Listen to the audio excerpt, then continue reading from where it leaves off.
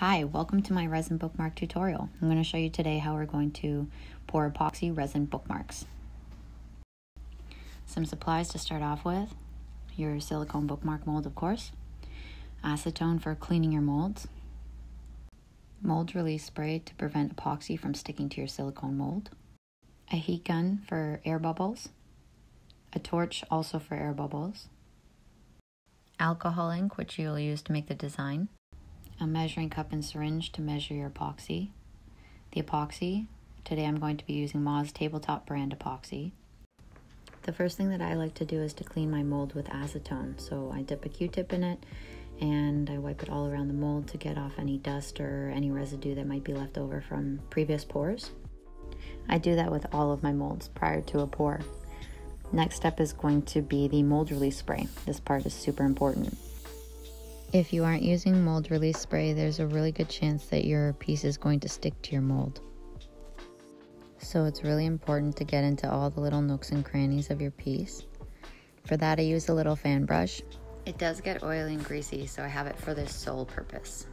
I've rushed through this part of the process before, and the consequences ruining your piece and your mold simultaneously, because then your piece can stick to your mold and you've ruined both your piece and your mold. So take your time with this part.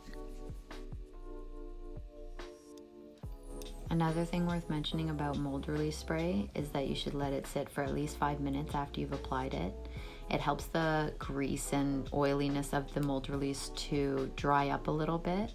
It still will allow your epoxy piece to pop out of the mold, but it's not going to leave as much of a filmy residue on top of your piece, and that's a really important part. Next is, of course, mixing the epoxy. We have a 2-part epoxy. It's a 1-to-1 ratio, part A and part B. I have 10 bookmarks that I want to pour today, and each bookmark takes about 10 milliliters of epoxy. So I'll be using this syringe to make sure that I have the right amount in each bookmark mold, that I'm not overflowing it. Here's the mixing process. So I have poured equal parts A and B. It's really important to mix them thoroughly. So that means scraping the sides and bottom, that you make sure you've got everything. But it also means that you're going to need to dump it into a secondary container to ensure that you have scraped the bottom and the sides. Because if it's not mixed properly, it might not cure properly. And if it's not cured properly, it could forever remain tacky on you. And that's why it's so important to mix thoroughly. So you really want to get that 1-to-1 ratio bang on, that it cures properly. Another helpful tip when stirring your epoxy is to do it slowly so that you're not creating excess air bubbles, because those are harder to get out later when there are a bunch of micro bubbles. Bigger ones are a little easier to get out, but just be careful that you're not mixing too much, because those micro bubbles could be an issue later. When you're finished stirring everything and you've mixed it all thoroughly, you've poured it into an additional container to make sure the sides and the bottom have been scraped clean with the rest of it, you can grab your syringe and start to fill your bookmarks. I have determined that these bookmarks are about 10 mils each. So for the 10 bookmarks, I've mixed 100 milliliters of epoxy. A good way to determine how much epoxy you need is to actually fill the mold with water and then dump that water into a measuring cup so that you can see exactly how many milliliters of epoxy you need per project or per piece or per bookmark, whatever it is that you're working on. Here I'm using the heat gun to both disperse the epoxy into the molds a little easier, as well as popping any additional air bubbles that might be hanging out there, micro bubbles. So that's a good way to get some little micro bubbles and things like that out of your mold before you start putting your color into it. Next, I'm going to take a toothpick and I'm going to use this to pull out any little bubbles that I see that are still trapped in the epoxy. It could be at the bottom of the mold or on the edges of the mold, but I take a good look and I kind of push them all a little bit closer to the surface of the mold so that I can hit it with heat. I'm going to hit it with the torch gun this time so that I can pop those bubbles right on the spot there, and you can see that happening now. So that's with the torch gun. That's a super handy tool if you're doing epoxy work.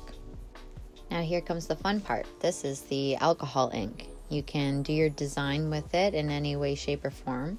It's one of the many things that you could put into epoxy. I think that's one of the things I like about it so much, is just that how versatile it is. You can put anything in it, from, you know, flowers and rocks and sand and ink to paint. You can use acrylics, you can use pigments, you can use powders, you can use whatever you like. It's pretty awesome in that sense. The creativity obviously can just bloom and go wild. So I will say though, when you're doing specifically ink work, a really important thing is the white that you see happening here. So the white is actually what reacts with the other colors to cause what is called the ink drop, which is the coolest effect and what is so awesome about using ink in epoxy. I don't know what it is. I'm sure it's a Google search away finding out what it is about the white that specifically reacts with the other colors. In a minute here, I'll zoom into the ink drop so that you can see it a little bit closer. I just want to mention too that there are so many different types of epoxy and resin out there, and each one may have its own benefits. Some of them dry and cure faster, some of them dry and cure slower so that it gives you more workability time. Some of them are crystal clear. You really just need to look at what you're making, the application you're using it for, and maybe do a little bit of research on which one is best suited for your project at hand. Let's zoom in now to watch the ink drop.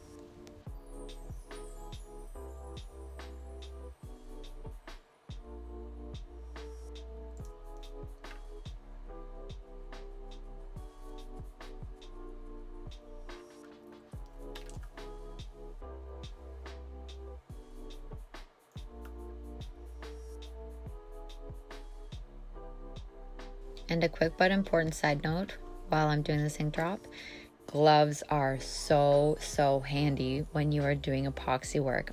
I'm currently out of them at the time, but it is a huge pain in the butt when you don't have your gloves with you.